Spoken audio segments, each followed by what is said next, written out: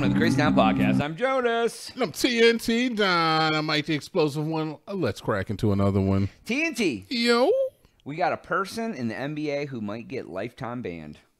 Oh, really? Oh, yeah. Okay, I'm not familiar with this. We're not familiar with this. Yeah, so have you ever heard of Jontay Porter? Jontay Porter. No, what team does he play for? Is he a player? You're going to ask me that, too. I don't know. Okay, fair enough. I don't even know, to be honest. That's fine. I could always... The Raptors, maybe. He plays for the Raptors? Yeah, it looks like it. Okay. So this guy, I want to say he's a good player, too. I don't know. Spoiler alert, I don't follow NBA anymore. Spoiler alert? Yeah, spoiler alert, as you couldn't tell from my ignorance. So anyways, what happened was this guy, Vegas, like, tracks bets.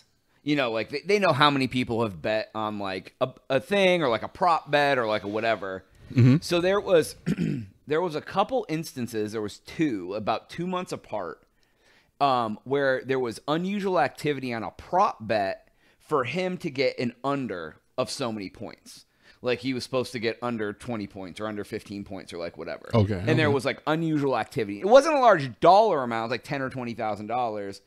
But it was unusual activity for that sort of bet on like a random game. Okay. Well, it got very suspicious because when you say unusual activity, you mean there was a higher degree of bets placed on a certain extremity? Either the amount or the number of bets. One of the something. So somebody was placing large bets on a a Tuesday night. Jontay Porter's going to get under 10 points. Yeah. Thing. Like, okay. Yeah, you're going to get a couple, but why is there like 10,000 bets on that for no reason, right? Fair enough. Fair enough.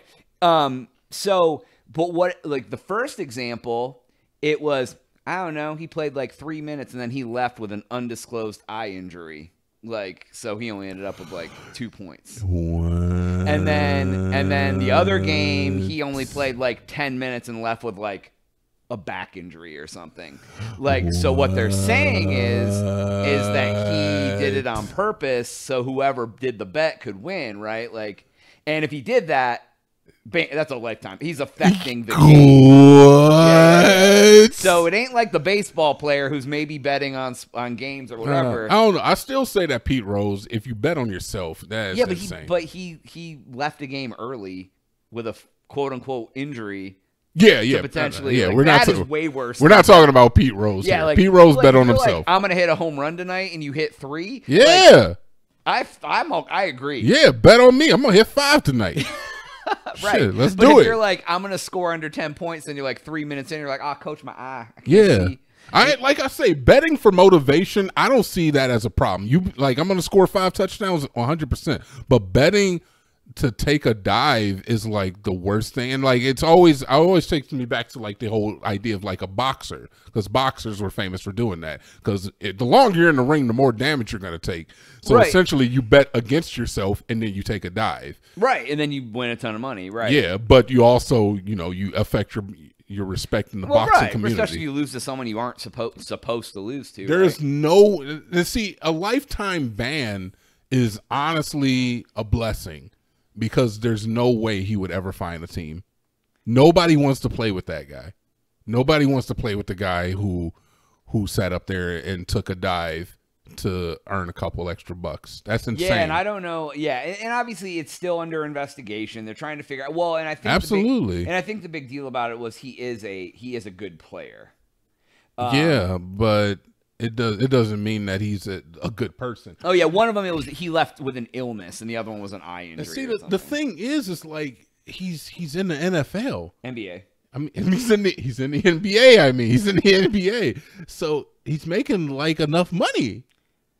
Oh yeah, he's making a lot of money. I'm wondering how large these bets were. I'm sure that you don't have all that information. I'm not going to ask you to have it at your disposal. It's truth, not facts, anyways. But it would have to be for like an exorbitant amount for it to even be like nearly worth it to me.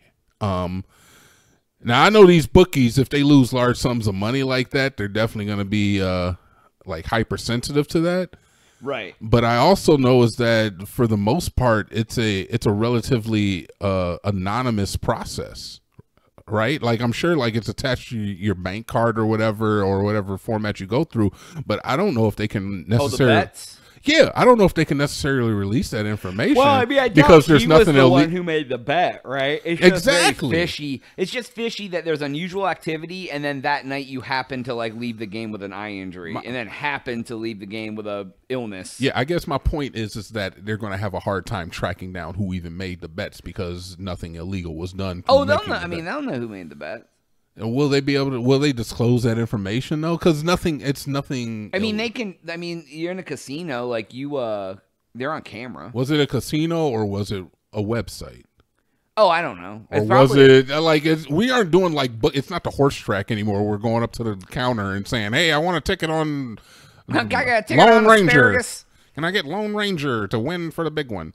It's like everything's online anymore, so it's attached to a debit card, and that could be attached to anybody's card number. And I don't even know if they can release that information. I'm pretty sure there's. I'm sure if there's a criminal investigation, they can release it. What's the crime? Fraud. Fraud. That's literal fraud. Fraud? Fixing a game is fraud. Fixing a bet is fraud. Fixing a game is fraud. Yes. But I didn't fix the game. Well, no, but he fixed a bet. That's fraud. Is fixing a game fraud? Yeah. I mean, anything that, like, you are you saying this or are you sure? You positive? Because I don't want you to be wrong. I don't want you to be wrong. Deceive someone, it is fraud. That's it. You're intentionally deceiving someone. Yeah, I mean, fraud. I could see how, like, if this was widespread, it could be problematic. So I mean, I it's imagine problematic for one happening. Yeah, and I mean, yeah. Here's the definition of fraud: wrongful or criminal deception intended to result in financial or personal gain. Okay. So it's he intentionally. Yeah. They're saying he intentionally left the game so someone would win money. Now he probably owes somebody money. He's like, listen, you bet on the under, I'll leave the game. Okay, so let me hit you with another angle on this one real quick. Okay, I'm angular. Let me hit you with another angle. What do you feel the over under on this happening more often than not? And this just being the one outlier where the guy was a little too flagrant. Iceberg effect, man. Exactly. You know what's happening. I mean, they could do that shit all the time.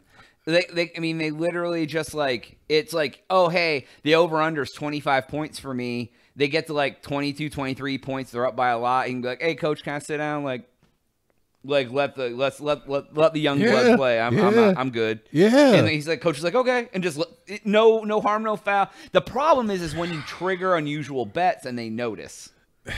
You get greedy. And there has to be some sort of criteria for these bookies. Well, there has to be and that's what happened. There was a point shaving scandal in Arizona State in the 90s where there was a player that was involved with the I don't know if it was the hardcore mob or some sort of criminal. And they were shaving points off the games. So if the spread was like 7, they were making sure they lost by 7. Like that kind of stuff. Like missing a free throw, very, very no one's going to notice. And then what happened is they get greedier and greedier and greedier and greedier, and they want to keep doing it and keep doing it and then they end up getting caught because they eventually end up people talk or people get mad or it's too noticeable or whatever. There's actually a really good movie about it. It was Confession. It's called something Confessions of a Campus Bookie. It was some kid on campus was a bookie, and he had one of the players in his pocket, and then he just started being a bookie at school to make money. You know? All right, that's actually pretty cool, Jones, that you even know about that. I've never heard of such a thing. Yeah, it's an interesting. It was the Arizona State basketball team. Yeah. Okay. Yeah, they got in some trouble. So I seriously do feel like this happens more often than we are giving it credit for. It's just bad when you do it in such a fashion where you shine a light on it and you could potentially F it up for not only yourself but for your teammates, I guess.